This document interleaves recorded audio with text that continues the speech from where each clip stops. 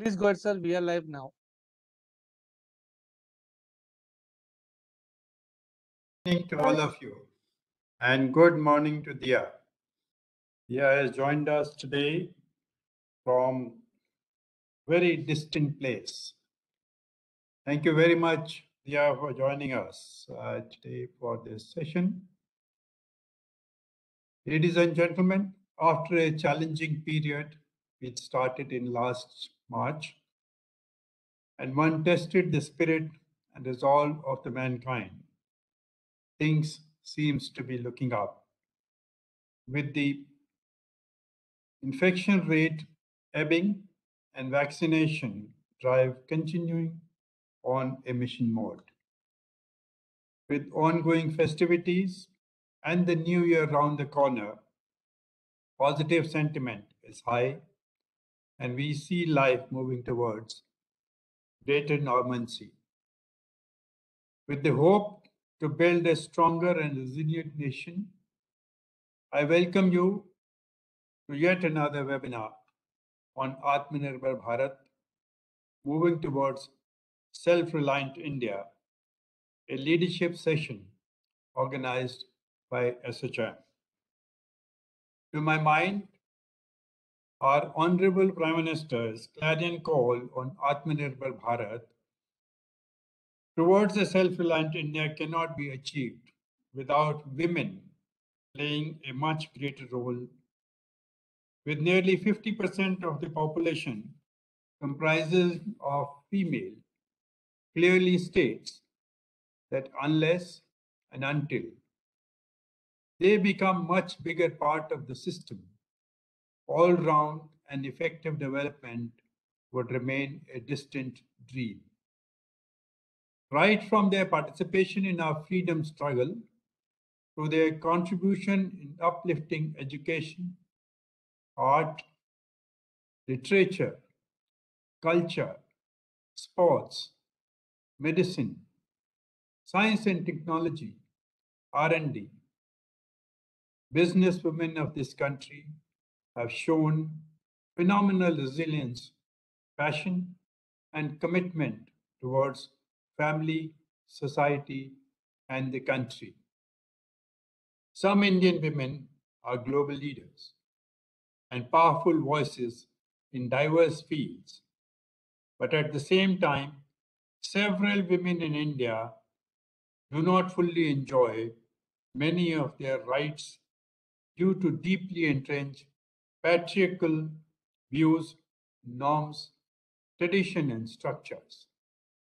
Our country cannot progress without strengthening the socio-economic status of women. Honorable Prime Minister Shri Narendra Modi accorded top priority to this issue by launching the Beti Bachao, Beti Padhao campaign in 2015, which aims to generate awareness and improve the efficiency of welfare services intended for girls in India. The Government of India has launched several initiatives to promote gender equality and prosperity while increasing its workforce participation. While India has taken significant steps in this direction, its global standing on gender equality leaves a lot to be desired. India's ranking in Global Gender Gap report commissioned in 2018 had a ranking of 108, which has further declined to 112 in 2020. Hence, each one of us individually have collective responsibility towards ensuring a better life and livelihood for them. Our guest this evening has fiercely challenged gender norms and is associated with the cause of female empowerment in India. President of India's National Ambassador For the Save the Daughter, Educate the Daughter campaign, she has been a strong advocate for girl rights. Please join me in welcoming Deeya Bajaj. Miss Deeya Bajaj is a Cornell educated, internationally recognized adventurer, speaker, business leader, and founder of a non-profit, Ganga Vatika Home for Girls.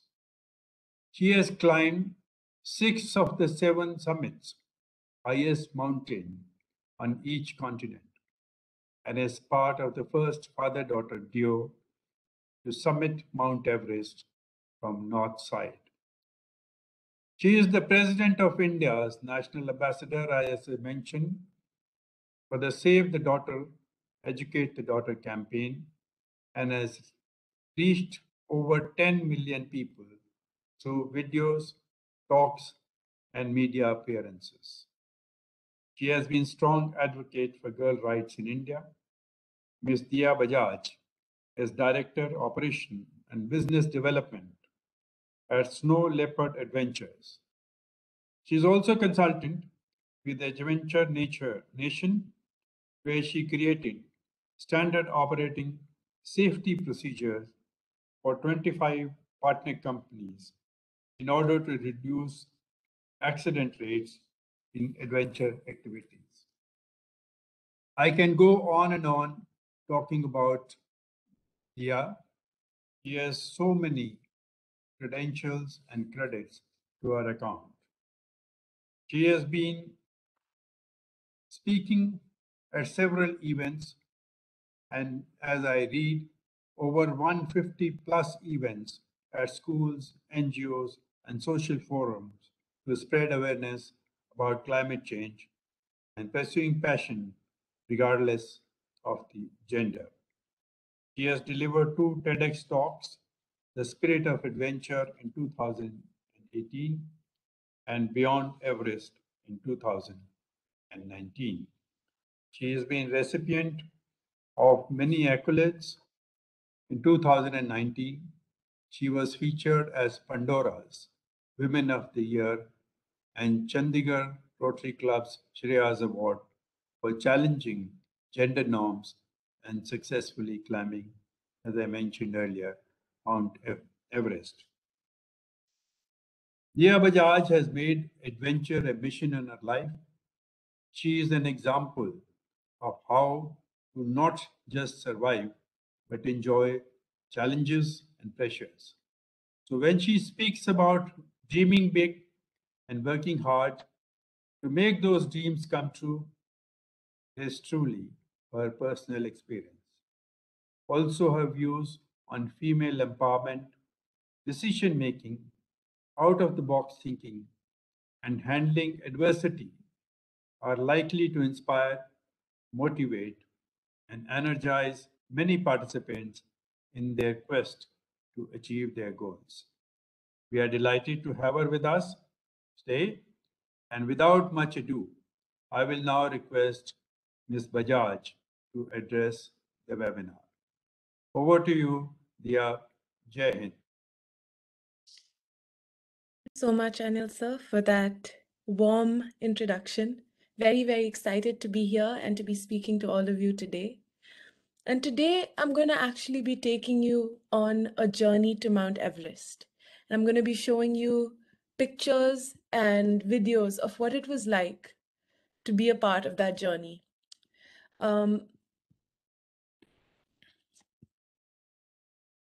Can all of you see the screen? Yes. Great.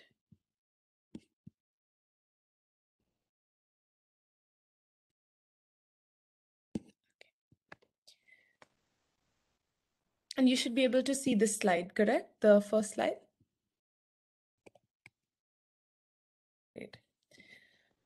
Okay, well, my journey with climbing started when I was very, very young. To give you a little bit of context, my father was the first Indian to ski to the North and the South Pole. And so adventure and the outdoors has always been a very big part of my life. Our family holidays would be climbing somewhere, kayaking somewhere, hiking somewhere, and that's always just the way it was. When, this is just a small example of some of the things that we would do together as a family. So this is actually a video of me, my father, and my younger sister all scuba diving.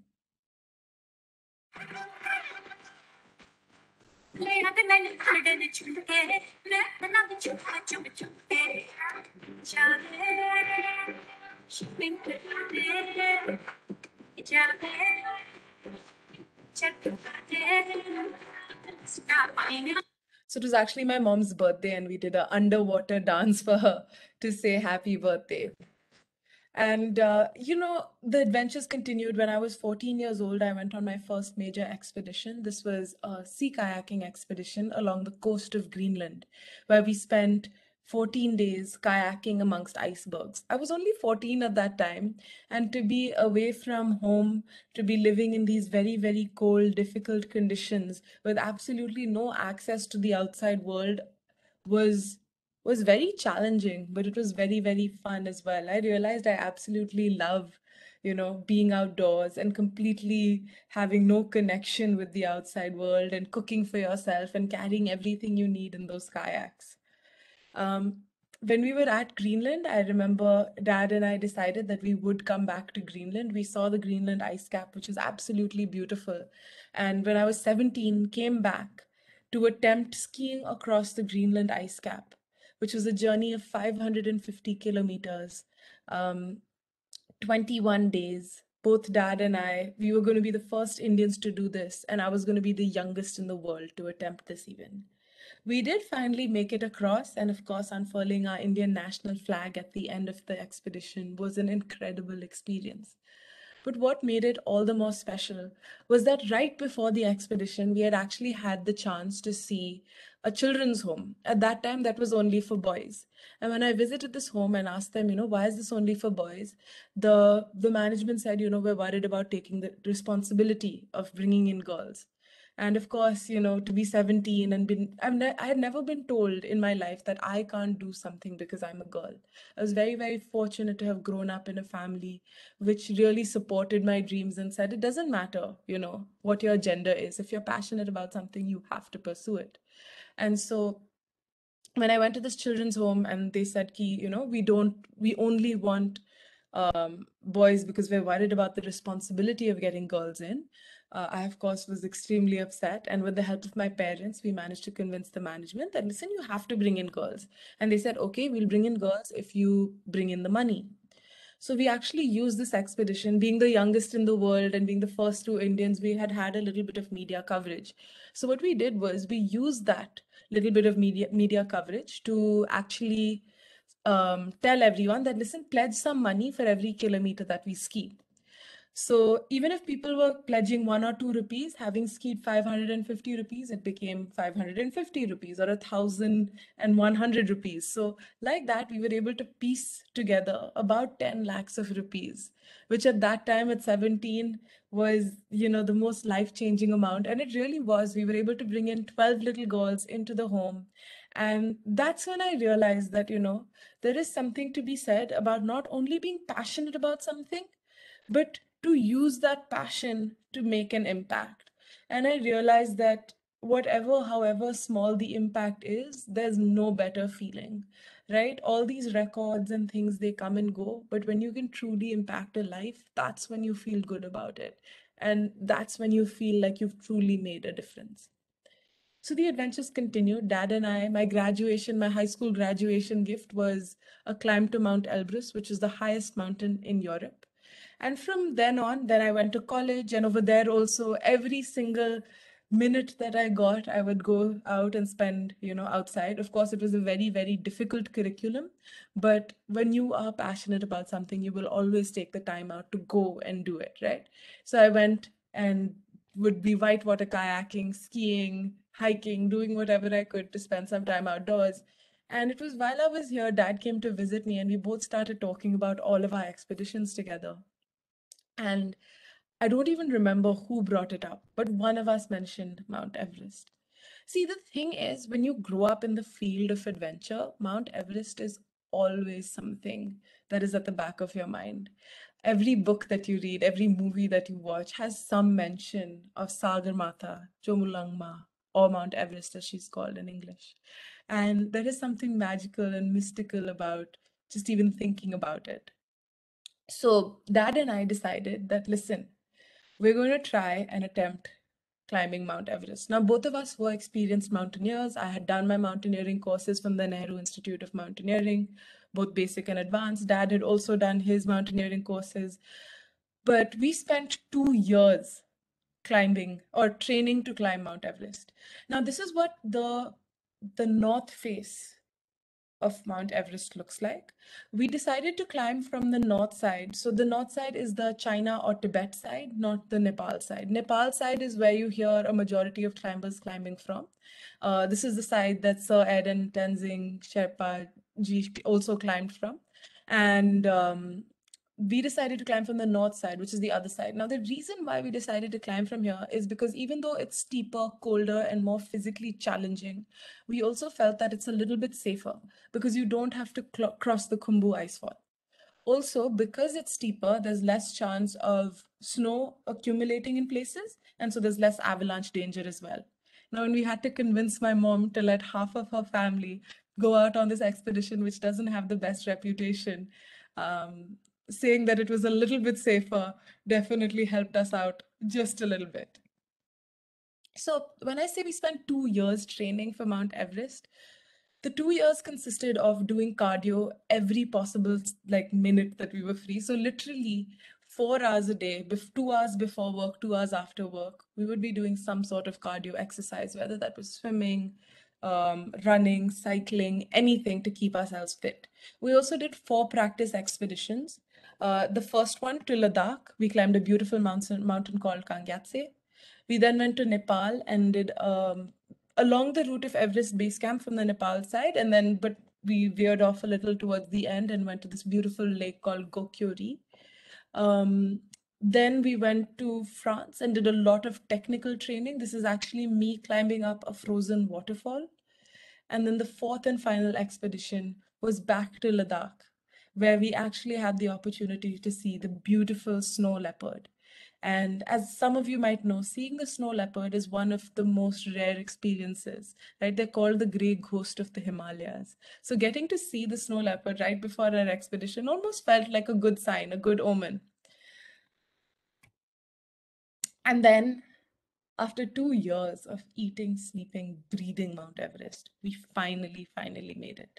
This is what camp looks like, base camp looks like from the north side. And as you can see the summit of Mount Everest right ahead of us. And it was absolutely magnificent. At this point, let me mention, a lot of people talk about conquering mountains or conquering Mother Nature. They say, Deeya, now that you've climbed Mount Everest, you've conquered it, right? And the one thing that I would like to say is that at the end of the day, it doesn't matter. You can't use these words because us humans, when we look at this big, beautiful mountain in front of you, you realize how small and how insignificant we are. You realize, if anything, we're fortunate to have the opportunity to be over here, right? There's no such thing as conquering a mountain, and there's no such thing as conquering Mother Nature. This is a little prayer ceremony that we had before we actually moved further up the mountain. And again, it's not about the religious aspect of this, especially in this context, right? It was a Buddhist prayer ceremony. It doesn't matter what religious ceremony it was. What was important was that you're taking that time out to say, you're showing your respect to the mountain. And that's one thing that is so, so important while climbing. Because the minute you start thinking that you're bigger and better than the mountain, that's when the accidents happen. And that's when you stand to lose limb or worse, life. This is what the route up to the summit looks like. And to give you a little bit of context, right, the reason why a journey to Mount Everest takes anything from 6 to 8 weeks is because if you were to find a magical helicopter that took you directly to the summit and you got off, you would die within 4.5 minutes. And the reason why that happens is because the concentration of oxygen up at the summit is so low that our bodies won't be able to deal with it. So what you have to do is you actually have to slowly move up the mountain. So you actually spend 10 days at base camp, then you climb a little further, you spend a week at advanced base camp, climb a little further, spend a night at North Col, climb a little bit further, and then climb all the way back down. Now you're basically acclimatized till here, and beyond this point, you're actually using supplemental oxygen to climb. At base camp, you then, so once you acclimatize till here, you come all the way back down to base camp, and you actually spend about a week to 2 weeks waiting for a good weather window. So you need to know that the weather is going to be clear for 10 days. You need 10 clear days to then go do your summit attempt. Up till advanced base camp, yaks go. So up till here, you can actually have yaks that take a lot of your equipment up. Everything beyond that, you're carrying everything on your back yourself. This is what advanced base camp looks like, and you can see the reasons why yaks can't go beyond here is because of this giant wall of ice and snow. The climbing beyond advanced base camp becomes rough. It's tough, difficult, very, very steep. For every 3 steps you take, you have to stop and take a break. You can see this is what the climbing looks like, and these are what some of the views look like.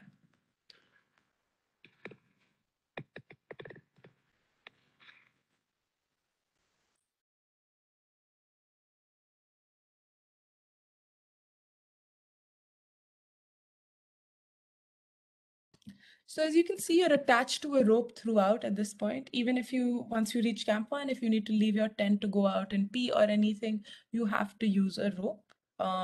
Because on one side over here to the left is actually a huge crevasse that goes down into the middle of nowhere. And on the right, there's the steep drop right back to advanced base camp. And so the climbing continued, and it was actually, now we're moving from camp 1 to camp 2. That's about 7,300 meters to 7,800 meters, where we're wearing supplemental oxygen now. And it was here that we faced one of the most scary moments on the mountain.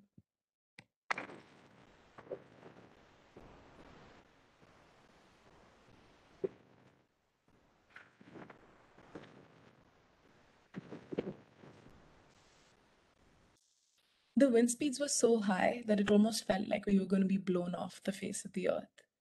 It was so cold, minus 40 degrees Celsius with the wind chill, that it was difficult to even take another step forward. It's at times like this where it's very easy to want to give up and say, listen, I can't do this anymore.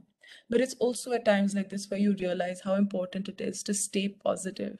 You have to remind yourself that, you're here for this, you've trained for this. And if anything else, you have to remember to be positive and to be good to yourself. In situations like this, it's just very easy. You just want to give up. You want to just say, why? Why am I doing this to myself, right? The minute you start thinking like that, that's when you've lost your summit. That's when your journey no longer has any purpose. What you need to do is to think positive. Imagine yourself back at camp with a cup of hot chocolate in your hands, or better yet, imagine yourself at the summit unfurling the national flag, right? If you think about those positive things during times of difficulty, that's what gets you through it. We did make it past the storm, and the storm literally was raging all night.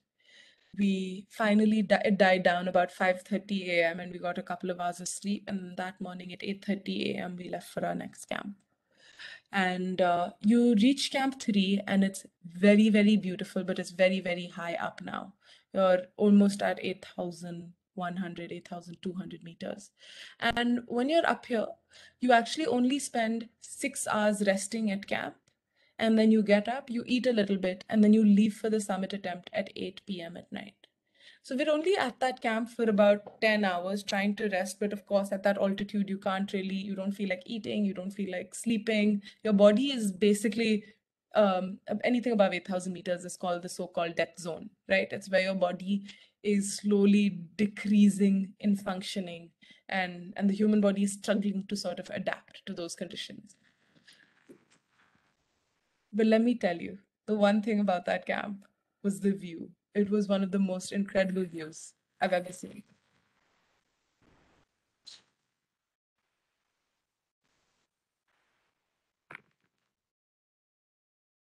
You're literally above the clouds, and it's absolutely gorgeous. So, as I mentioned, you leave at 8 p.m. at night, and this is because the conditions on the mountain are more stable at night. And this is what climbing at night looks like.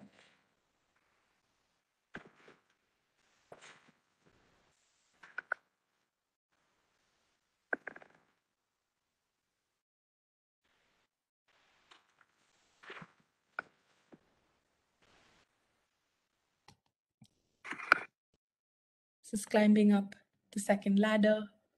The second step, this is climbing up. At night, you can see it's very cold, very dark. All you can see is the path ahead of you. And at this point, we had been climbing well, we'd been climbing strong. Everything had been going according to plan. When all of a sudden, we're about half an hour away from the summit, and Dad turns to me and he says, Deeya, I can't breathe. What had happened was his oxygen mask had stopped working. And it was a very, very scary moment. Now, when you're climbing, right, the minute you stop moving, you become cold very, very fast because your body isn't generating heat anymore. And it was a very, very scary moment for the both of us because Dad said, listen, Dad was like, Deeya, you keep climbing. The path was too narrow for both of us to stop together. And so I could either keep going forward or turn back, but I couldn't stand there and wait with him. And for Dad, it was a no-brainer. He said, Deeya, you go forward. At that point, after being awake for so long, climbing in the middle of the night and almost being so close to the summit, your brain is really fuzzy-headed. And there wasn't much time to actually think about this decision. And so, very, very reluctantly, I kept moving forward with a very bad feeling in my heart. And I actually ended up reaching the summit while it was still dark outside. It was about 4:30 in the morning. And I was sitting right below the summit, and it didn't even hit me that I had reached, right? I was so worried and so nervous about Dad. And then the most magical thing happened. Just as the sun started to rise on Mount Everest, I saw Dad walking towards me. And it was literally one of the most beautiful moments as both Dad and I then hugged at the summit of Mount Everest. And um, Okay. Deeya, we're on top of the world. and of course, unfurling our Indian national flag together was a very, very beautiful moment. Um, we climbed as India's first father-daughter team to climb Mount Everest. And the reason why I share this with you is not because, we climb for the records. We don't climb for the records, we climb for the climb. But climbing as India's first father-daughter team was important because, as Mr. Anil Sir very, very rightly mentioned, right now, India is only using 50% of its workforce. Us girls, us women, we can do so much, right? We're capable of really, really taking our country to heights beyond imagination. But we can do a lot. I feel like we can do a lot more if our families are there as a pillar of support and strength for us. Our families also need to believe in us.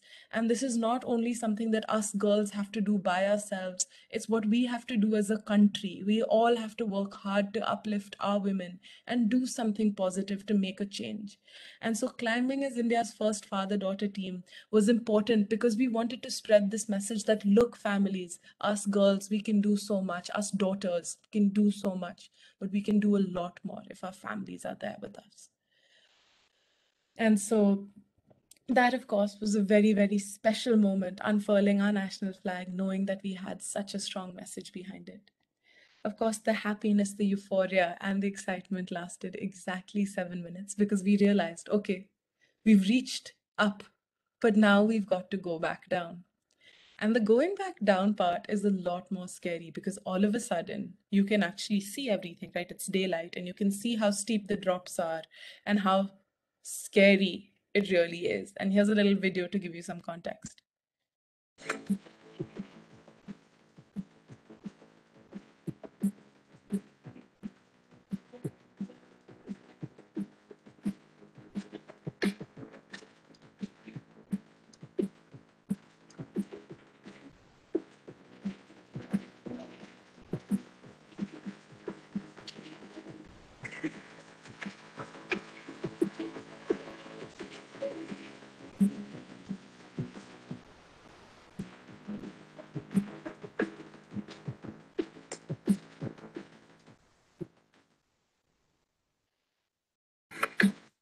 So you can see how steep it is and how dangerous and narrow the paths are. A lot of the accidents in mountaineering happen actually while going back down because people lose their focus. They think, okay, we made it up the mountain, now we don't have to concentrate anymore. But actually, it's not only reaching the top that's your objective, it's reaching the top and coming back down safely. This is some of the pictures of the coming down. Um, and of course, we were very fortunate to have made it down without any issues, but of course, things can go wrong. This is a picture of another climber that got a really, really bad case of frostbite because he kept taking his gloves off to smoke a cigarette. And eventually, he got such a bad case of frostbite that all 10 of his fingers needed to be amputated when he went back into Kathmandu. So things can go wrong. You know, you can't take Mother Nature lightly. And even the smallest mistakes can have very, very big consequences in these situations. It's important to note. The adventures have continued. Dad and I are on a quest to climb the 7 summits, which is the highest mountain in every continent. We're only left with one, which is Denali in North America. And hopefully, we do plan on attempting that later next year in the summer. But finally, you know, I would just like to end with a couple of takeaways. Being an adventurer my whole life, I have learned a couple of things.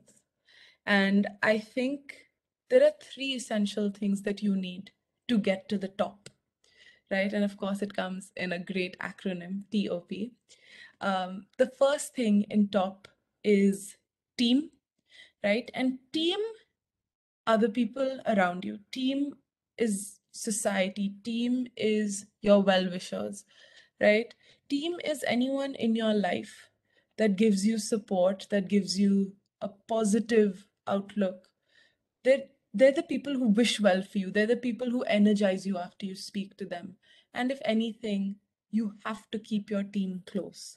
There is no substitute for a good support system. And I strongly, strongly believe in that.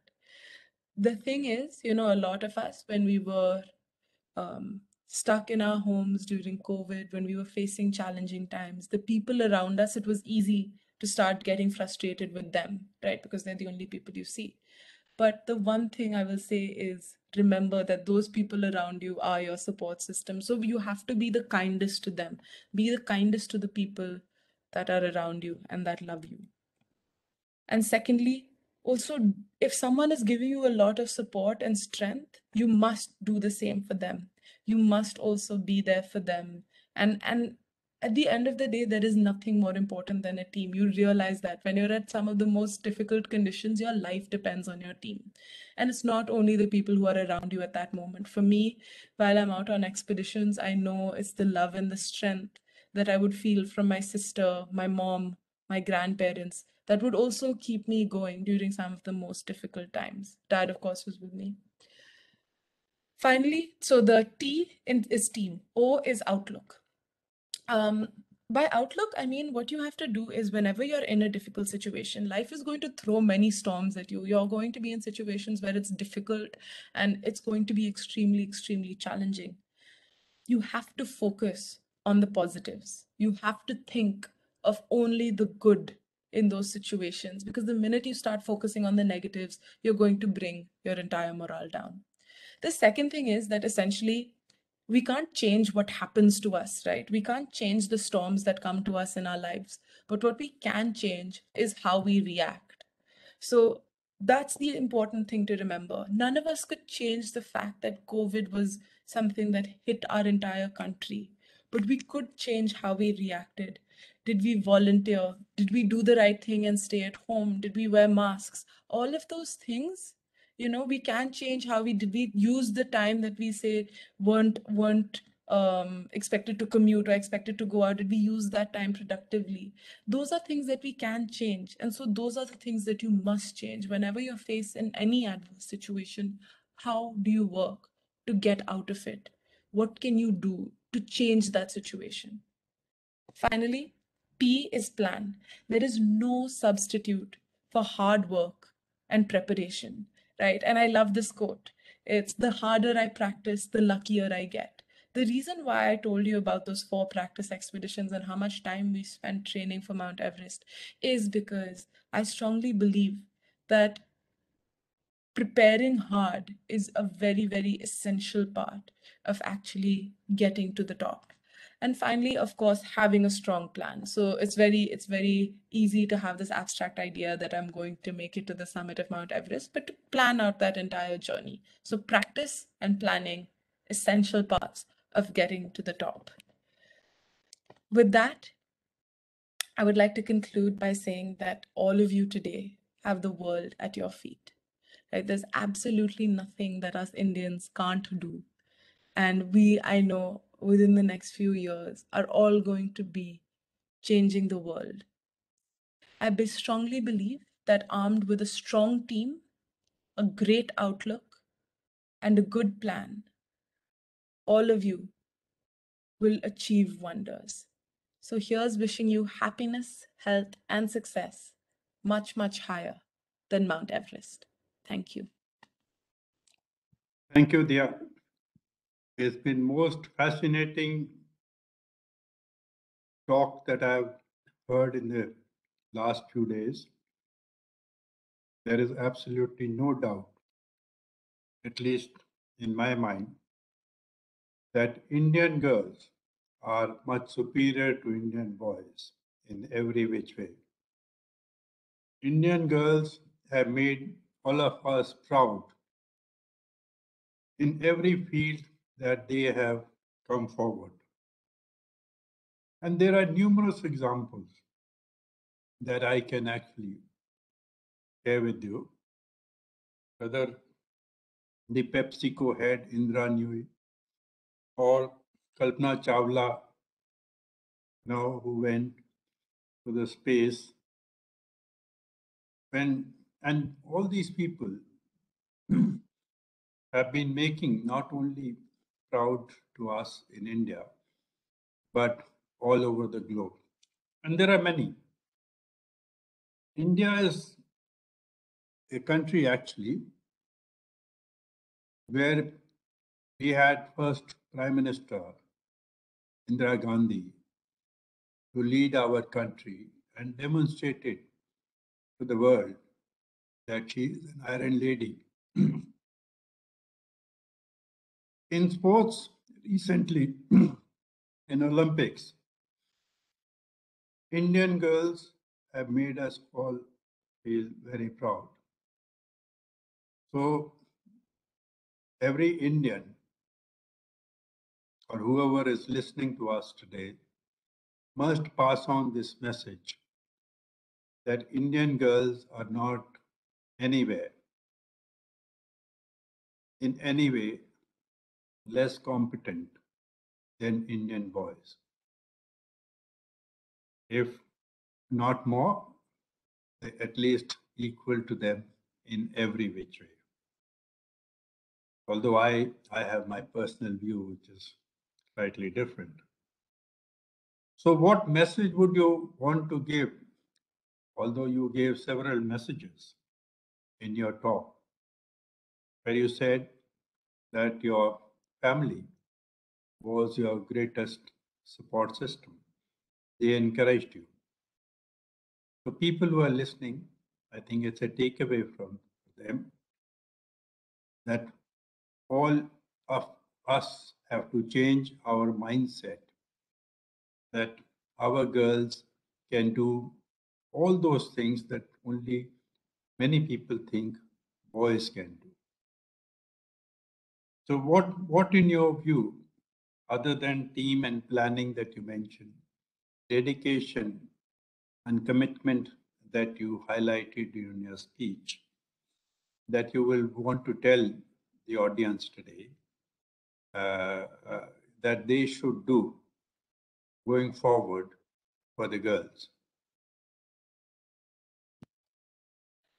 I would say that all of us have a responsibility to the women in our lives and that we have to work hard to uplift them. It's very easy. So to all the women out here, to all the girls over here listening, you must work hard and reach to the highest of heights in your professional careers. all of us have our own Everest to climb. So reach those Everests and make it to the top. And do it not only for yourself, but do it for all the other girls in India. You remember that you're doing it not only for yourselves, but to be an example. And for all the men and for all the boys listening to us, it's very easy to listen to a talk and feel inspired, but you must also put that into action. You must support your sisters, daughters, mothers, aunts, whoever it is. Support the women in your family when they have a dream. Listen to them, give them that respect, the same respect you would give to a boy saying a similar thing, whether it's in sports, whether it's in music, whether it's in whatever it is that they want to do. Support the people around you and be advocates, right? So it's not only the women that have to work hard, but it's the men who also have to support. And it's a dual thing, right? Both of us have to work together to move forward in this um, in this field and make a difference. Thank you, Diya. What message would you want to give to the Indian corporate world? What they need to do for the women in their organizations to kind of support them, to encourage them, and to give them their rightful place in their organizations. This, of course, is when it comes to corporates, it's of course a very, very big topic, and there is lots that can be done. Um, but I think it eventually starts with equality and giving, and not only talking about equality, but putting it into practice. So you need to have more women in leadership positions. You need to not penalize women for, taking like maternity leave. And in fact, I think the one way to actually equalize this would be to give both maternity and paternity leave mandatory so that people stop thinking that, it's only women who take time off. I think men also need to understand that they need to be a part of the child raising process. And I'm very, very lucky to have had parents who both very equally, took that time out to do that. So I would say that Indian corporates, you need to change the way you're thinking. We need to have more women in leadership positions. And yeah, we just need to figure out how to get more representation of women out there and give them more opportunities. Our Prime Minister has been talking a lot about Beti Badao, Beti Padhao, Beti Bachao. And there are statistics to say that in some states, gender ratio has also improved, and so on and so forth. In addition to this, what do you think government of India needs to do uh, to have more gender equality? So, we actually met our honorable president right after we summited Mount Everest, and one of the things that we spoke to him about, we were very, very fortunate to have been felicitated at the Rashtrapati Bhavan. One of the things we spoke to him about was actually this Beti Padhao, Beti Bachao, Beti Padhao Andolan, and we joked and we said, it should be Beti Bachao, Beti Padhao and Beti Ko Everest Chadao. And that being symbolic of moving beyond now just saving our daughters and educating our daughters. We need to support our daughters and help them reach, you know, their highest achievements. So I think now we need to move beyond just saving and educating. We need to actually give our daughters the confidence and the strength to move beyond that and now start achieving things and achieving great heights in their personal and professional careers. I see that you are also engaged in business. Many lessons that you have carried from your adventure into your business environment. So, what uh, lessons that you would want to share with people, young people, to become business leaders tomorrow? Um, I would say there's multiple many learnings, and I did share a little bit previously. But one of the things that I will say is number one, work hard. So you have to put in the hard work, right? There is no shortcut to the top, and you need to be ready to put in that effort and hard work if you want to reach anywhere in your corporate career. The second thing is also not only working hard, which is important, but working smart. So make sure that you are working in a way that is efficient and um, maximizing the amount of effort you put in, right? So, for example, it's not only you can sit or you can train for Mount Everest, say, every day for 4 hours, but what I could do is just walk around the park. But that isn't really, I'm working hard, I'm still working for 4 hours, but I'm not working smart, right? So like by changing up the different activities you're doing, or changing up the strength and effort you're putting in, um, that's working smart. Working smart is making sure that you're being efficient with your time and your resources. So it's not only about working hard, it's about working smart, and you've got to do both.